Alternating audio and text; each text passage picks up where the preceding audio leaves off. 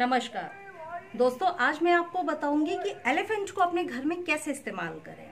हम सभी हाथी को रखना घर में पसंद करते हैं, डेकोरेशन में हम बहुत इस्तेमाल करते हैं, लेकिन वही डेकोरेशन अगर हमको पता हो कि हम कैसे एलिफेंट को अपने घर में रखें और किस जगह पे रखें, तो आपको उससे बहुत अच्छा रिजल्ट मिलेगा। कभी आपने देखा है कि एलिफेंट प्राचीन समय से क्यों इस्तेमाल होता चला आ रहा है? आपने देखा होगा, चाहे मंदिर हो या महल हो, हमेशा एक एलिफेंट कपल आपको बाहर खड़े हुए जरूर मिलेंगे। किसी भी महल के दरवाजे पे आपको 2 एलिफेंट खड़े हुए हमेशा मिलेंगे। पुराने आप कोई भी मंदिर महल कुछ भी देखिए, उसका एक महत्व है। वो केवल डेकोरेशन के लिए नहीं खड़े हैं, क्योंकि एलिफेंट प्रतीक है बहुत सारी चीजों का। अगर हम बुद्धिज्म की बात करें तो गौतम बुद्धा से जुड़ा हुआ है। अगर हम हिंदुइज्म की बात करें तो भगवान गणेश जी से जुड़े हुए हैं। तो एलिफेंट न सिर्फ बहुत सैक्रेड है, हमारे लिए बहुत पूजनीय है, बल्कि हमको बहुत सारे और भी बेनिफिट देने वाले हैं। हमको गुड लक देने वाले हैं, विजडम का प्रतीक है, नॉलेज का प्रतीक है। बहुत सारी चीजों में हम एलिफेंट को इस्तेमाल कर सकते हैं।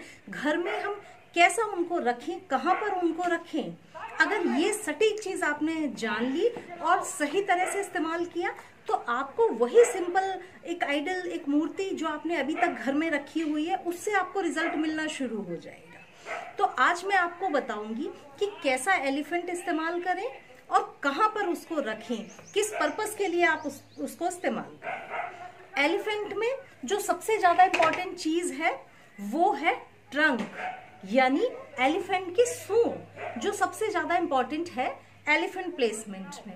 आप घर में जब भी एलिफेंट रखें तो उनकी सूंड कैसी है, उस चीज से डिसाइड होगा कि आपका पर्पस क्या है और उनकी ट्रंक कैसी है। दोनों चीज अगर मैच करते हैं तो आपको एलिफेंट प्लेसमेंट से रिजल्ट मिलेंगे। तो आज मैं आपको यही बताऊंगी कि कैसी एलिफेंट की ट्रंक हो, कहाँ पर उसको आप रखें और आपका पर्पस क्या हो। तो सबसे पहले आप डिसाइड करेंगे आपका पर्पस क्या है।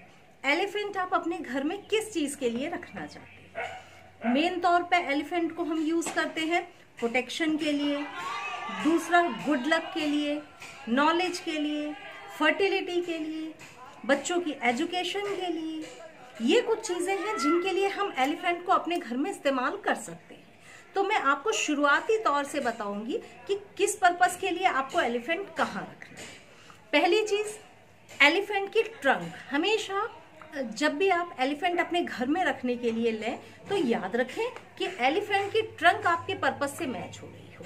तो जैसे अब आपने प्रोटेक्शन के लिए एलिफेंट को यूज किया, पहला यूज जो एलिफेंट का है वो है प्रोटेक्शन। पुराने समय में महलों के बाहर क्यों थे 2 एलिफेंट? क्योंकि एलिफेंट स्ट्रॉन्गनेस का प्रतीक है, इफेक्टिवनेस का प्रतीक है, प्रोटेक्शन का प्रतीक है। तो यही कारण होता था कि हर महल के मुख्य द्वार पे, दरवाजे पे ऐसे 2 भारी भरकम हाथी लगाए जाते थे। सिंबॉलिक होता था कि एलिफेंट है तो प्रोटेक्शन है।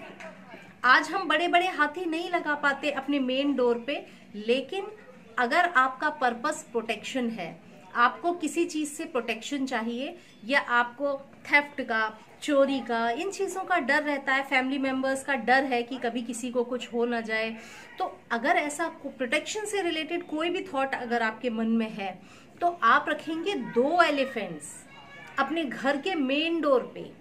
मेन डोर पे आज हम उतने बड़े बड़े एलिफेंट्स तो नहीं रख पाते, ना ही इतना स्पेस हमारे पास होता है, पर आप सिंबॉलिक रख सकते हैं। 2 एलिफेंट्स रखिए। यहाँ पर आपको जब भी आप मेन डोर पे रखें, पेयर रखना जरूरी है। पेयर का मतलब ऐसा नहीं है कि आपने एक ऐसा एलिफेंट रखा, दूसरे की तस्वीर लगा दी, ऐसा नहीं करना है। आपको 2 एलिफेंट एक जैसे लेने हैं, जैसा ये है ऐसे ही आपने 2 एलिफेंट लिए और दोनों को मेन डोर के सामने रख दें। जब आप प्रोटेक्शन के लिए यूज करें तो याद रखें ट्रंक ऊपर हो, हाथी जो इसकी ये ट्रंक है ये ऊपर हो, प्लस एलिफेंट का जो फेस है वो घर के बाहर की तरफ हो। यानी घर के बाहर से कोई भी ऊर्जा जब आपके अंदर आ रही है तो किसी भी तरह की निगेटिव ऊर्जा आपके घर में ना आ पाए। तो इस तरह से ये फेस बाहर की तरफ रहते हुए आपको एलिफेंट रखना है। अगर आप मेन डोर पे मान लीजिए बाहर नहीं रख पा रहे हैं तो सिंबॉलिकली आप घर के अंदर भी रख सकते हैं, पर फेस उनका बाहर की तरफ ही रहना चाहिए, ताकि हर आने वाली निगेटिविटी से एलिफेंट आपकी रक्षा करे। तो ये चीज हुई रक्षा सुरक्षा के लिए हम एलिफेंट को यूज कर सकते हैं, जबकि ट्रंक उनका ऊपर हो, फेस उनका बाहर की तरफ हो। यहाँ पर ये जो दो आइडल है, स्टैच्यू है, स्टैच्यू की जगह तस्वीर भी आप लगा सकते हैं। अगर आपको स्टैच्यू नहीं मिलती है, तस्वीर मिलती है, तो आप तस्वीर भी लगा सकते हैं, वो उनका भी वही रिजल्ट है। तो ये हो गया पहला प्रोटेक्शन के लिए। अब अगर आप गुड लक के लिए यूज करना चाहते हैं एलिफेंट को, तो गुड लक के लिए भी आपको एलिफेंट यूज करना है ट्रंक ऊपर, यानी खुशी से दहाड़ते हुए और बोलते हुए एलिफेंट, मतलब खुशहाल जो एलिफेंट जब खुश होते हैं तो अपनी सूंड ऊपर करते हैं, तो उस तरीके से। तो यानी जब एलिफेंट की सूंड ऊपर हो, ट्रंक ऊपर हो, तो मतलब वो खुशहाली का प्रतीक है।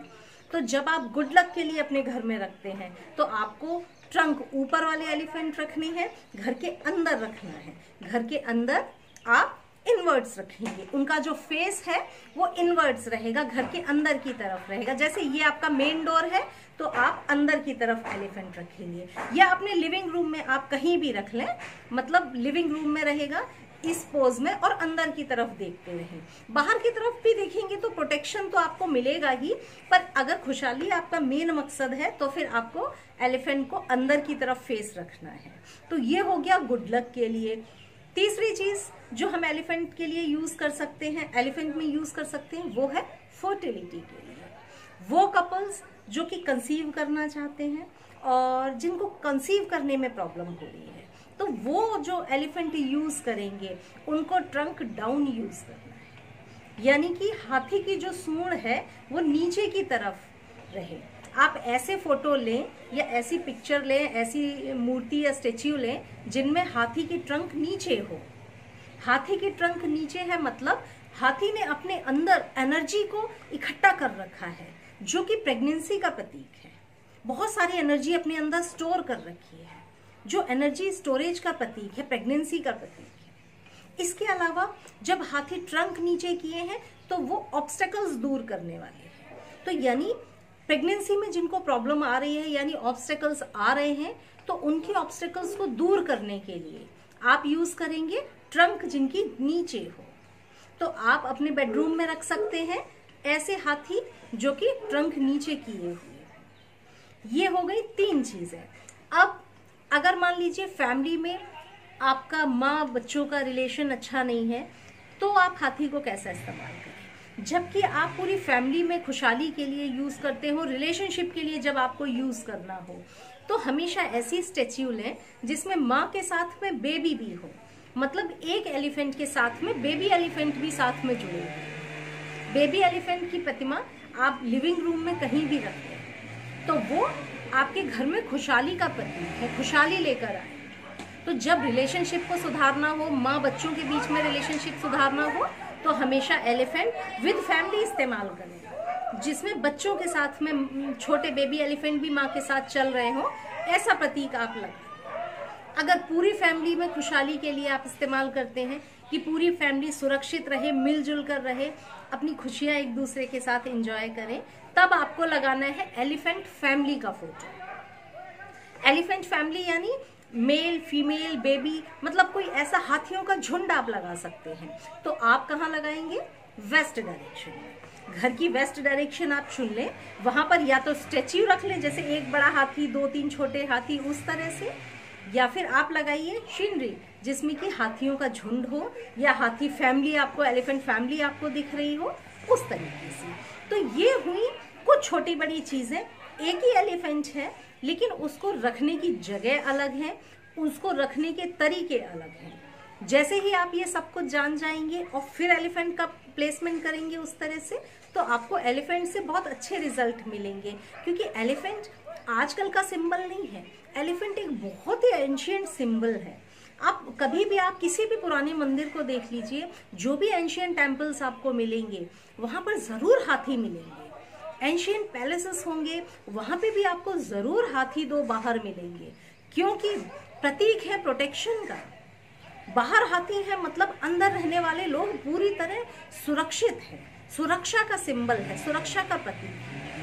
आज बढ़ते हुए दौर में हम हाथियों को पाल तो नहीं सकते, लेकिन सिंबॉलिकली उनको रख के अपने घर में सुख समृद्धि गुड लक को अट्रैक्ट जरूर कर सकते हैं।